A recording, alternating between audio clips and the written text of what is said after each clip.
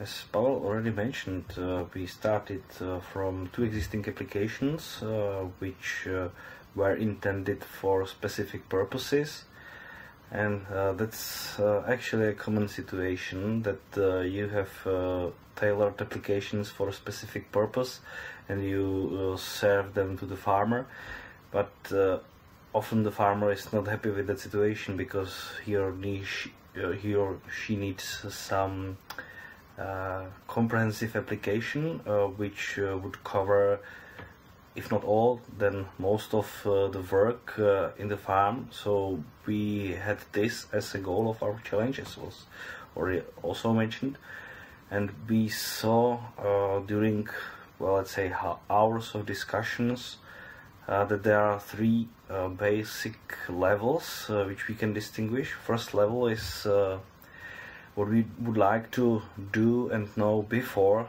a season starts, or if we want to plan several seasons in a row. Then there is a question when the season runs, you know, when to intervene, when to go to the field, when is it safe, when it's beneficial for the crop, etc. And the third level, we see the in-field variability, the management zones of the field. So if I go with the machinery into the field, then what I can do to be effective. So it means take care of the field, not cause a lot of damage, but put there some fertilizer, whatever it is. So that was basically our start, and we want to develop something which would cover all of these three levels, as I mentioned. So it means that we started with the first level. We call it farm level. So we saw here in this so-called mock-up the situation in the farm. So we see all the fields. We see some basic climate diagram, also information about how the temperatures during the seasons are, what is the precipitation, and there are some more information about the place. We take this data from climatic data service, global data, but they could be taken from a local meteo station as well. So you see here those graphs, in season graphs. So you see week by week what is happening here. We can also show the uncertainty of the data, so we know with which data we deal. We can also take a look if there is something happening during several years backwards, because the global data allows us to go back to 1982, as you can see. So you can analyze the data in those years if you are interested. And this is the very basic information about the place. Then we go here from the place overview to the crop overview, where we compare a crop which we select and its suitability for the place. So what you can see here, we can select the crop, we can add even our own crop, whatever. And in gray you see the conditions of the place. Always the gray color here in the graph, and there are red, yellow and green colors for the crop, which comes from the model of the crop. And you know, as long as the crop related lines are below what is available in the environment, that's fine, and therefore it is green here. But if we select another crops, maybe this is, you know, just the mock-up, so it's not visible here. Maybe it would be changed to red or yellow, whatever. The first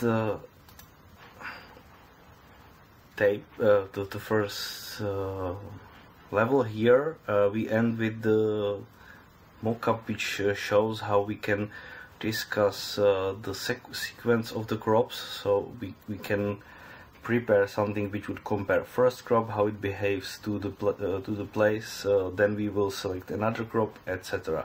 So this is for more than one season planning. To be honest, this is not developed yet, but we continued to the second level, which is the tactic level, the fields.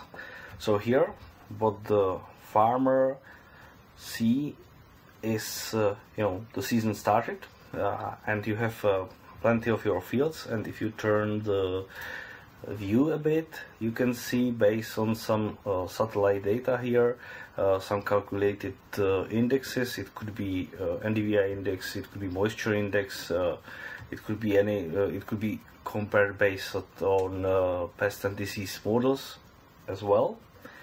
And you can see, which of the field needs your attention the first. So we would say, from the view we see now, that the more dark fields are more in danger for some reason. So we can first intervene in these fields, and then update the information about the fields, and the next day you can see that another field needs your attention, etc. You can also look for a specific type of crop. So in this case we work with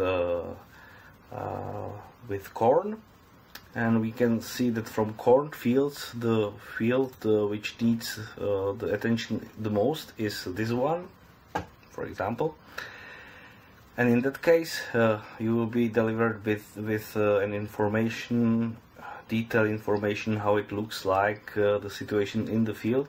And basically, for now we have just a green color here, but we can expect also the in-field variability, so we can see how the indices are changing from place to place, which could be calculated from the remote sensing data, and that would take us to the operative tab, which is not developed yet, but here we expect that, as I mentioned, applications which are related to management zones, etc. So this was the design of the application, the mockup, and we actually were able to even prepare some very first prototype. So my colleague František Zadražil will present you the contemporary prototype of our application.